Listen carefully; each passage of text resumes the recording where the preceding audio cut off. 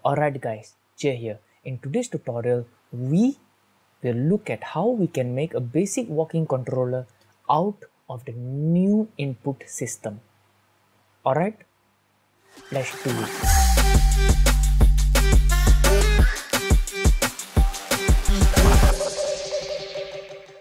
Alright, let's open up the Unity Hub. I'll be creating a new project and I'll be using Unity version 2019.3 because the UI is really sweet, so sweet. But you can use any version from 2019.1 and above because the input system package requires the minimum version to be 2019.1. I'll be using the 3D template and let's rename our project name to Walking Controller.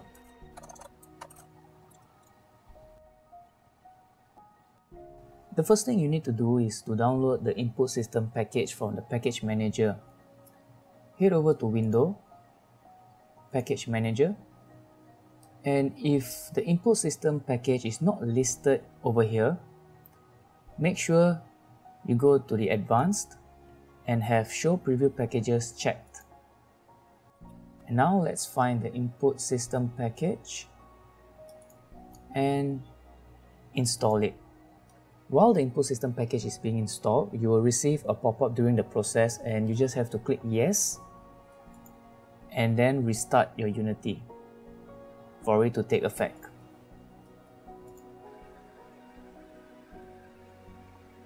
So before we begin, let's set up our scene a bit. Let's create a ground plane for the player to move on. There will be a 3D object, plane. Let's rename it to ground. Resize it a bit to make it larger. Now let's make our player game object, and that will be a capsule, and rename it to player and shift it above the ground. Let's change the color of our ground because white is a little too harsh on our eyes.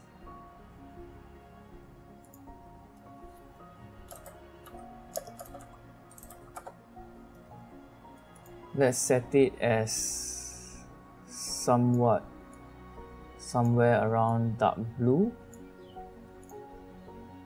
and drag it over the ground game object.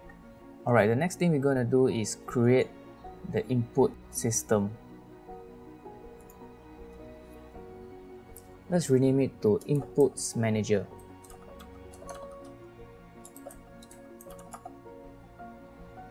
Let's double click on this and create a new action map named Player. And for the actions, we'll be doing the walking controller, so we'll name this Walking. Let's delete the default binding and create our own 2D vector composite.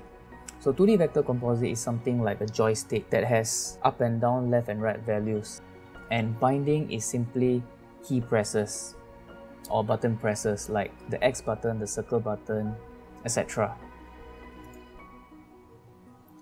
Let's name this WASD and set the binding for the up vector to W key on the keyboard, down to the S key on the keyboard, left to the A key, and right to the D key. So the interaction for these keys will be on hold, meaning to say when the user holds down the key, the player character will move. But when the user releases the key, the player character will still continue moving because there is no callback function that tells the input system that the user has released the key. So for that, we need to add in another interaction, which is on press release only. So this is to ensure that when the key is released, a callback function will trigger to tell the input system that the user has released the key, so stop moving the player character. Now let's save the assets and create a new script, the walking controller. This script will be the one that's actually controlling the movement of our player character. Let's double click on it and open it in Visual Studio. So I've already written the script beforehand. I won't be retyping out everything, so I'll just copy and paste it over and explain everything line by line. Alright, so the first thing is we'll be using the Unity engine and the Unity engine input system. So this input system is from the input system package.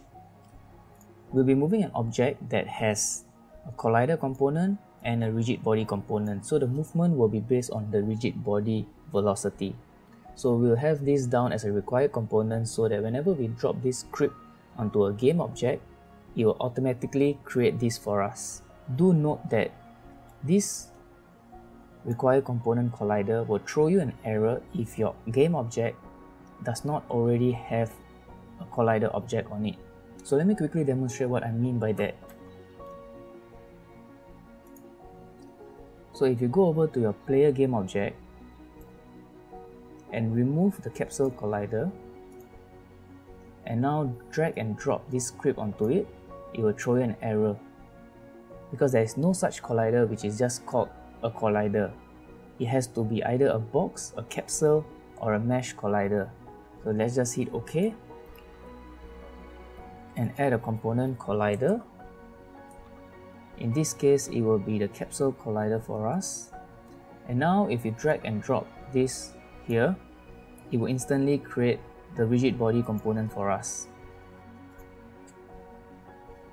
In the rigid body, we have to freeze the rotation on all axes because we'll be doing the rotation manually. Now let's head back into the script. Since we'll be using our rigid body, we need to get the rigid body component on the wake. And now how do we actually get the input from the input system? How do we know what keys are being pressed? That is by this method. Private void onWalking input value value. So onWalking is a callback function on what you have written in the actions before. So let me quickly show you what I mean by that. So if you open your inputs manager, your actions is named walking. So this has to be onWalking. If you were to change this to onWalking ABC, save your asset. Now this has to be onWalking ABC. So on simply means this is an event. Basically when the user presses a key, the system will know that and run the code in here. So the value we will receive is a vector2 and we'll store it in the WASD input, which is a private vector2 that's used for calculation to make this logic work. After getting the value, we will then process the input. Why do we have to process the input is because the value is a float and that makes the speed ramp up and down, and we don't want that. We want the player character to instantly move and stop on pressing the key. For other game objects, maybe like a car, you might want it to slowly ramp up to its max speed, but for a player character, you just want it to start and stop instantly. So for that, we will create a temporary variable. If the input Y is greater than 0, meaning to say the W key is being pressed, set it to +1. If the input Y is -0, set it to -1, which means we are pressing the S key.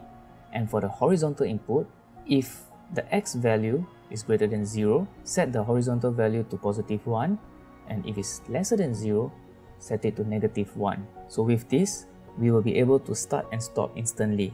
And before we process the input, we will need to actually set the walk velocity to 0 just to reset its movement velocity.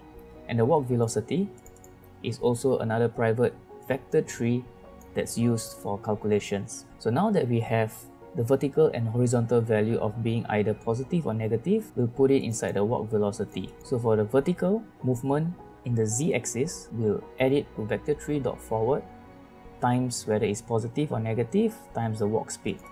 And walk speed is a public float that you can change to adjust its speed. Same thing for the horizontal movement value. And now, once we have the walk velocity value, we'll put it inside the late update that actually makes the character move. So if there's no input, set the walk velocity to 0. And now we'll move the rigid body by changing its velocity. So we'll create a new vector tree. For the x-axis, it will be the walk velocity.x. For the y-axis, it will be the default rigid body's own y-axis velocity, because this will be changed using a jump script, which we will be doing in the following tutorial. And for the z-axis will be walk velocity.z. So with this done, let's save our script and head back into Unity. We can close this, click on your player's object, and before we test it out, make sure you add a component which is the player input component from the package manager. Under the actions, drag your inputs manager and drop it in. The default map is set to player because we only have one. And now let's just play the game and test it out for ourselves.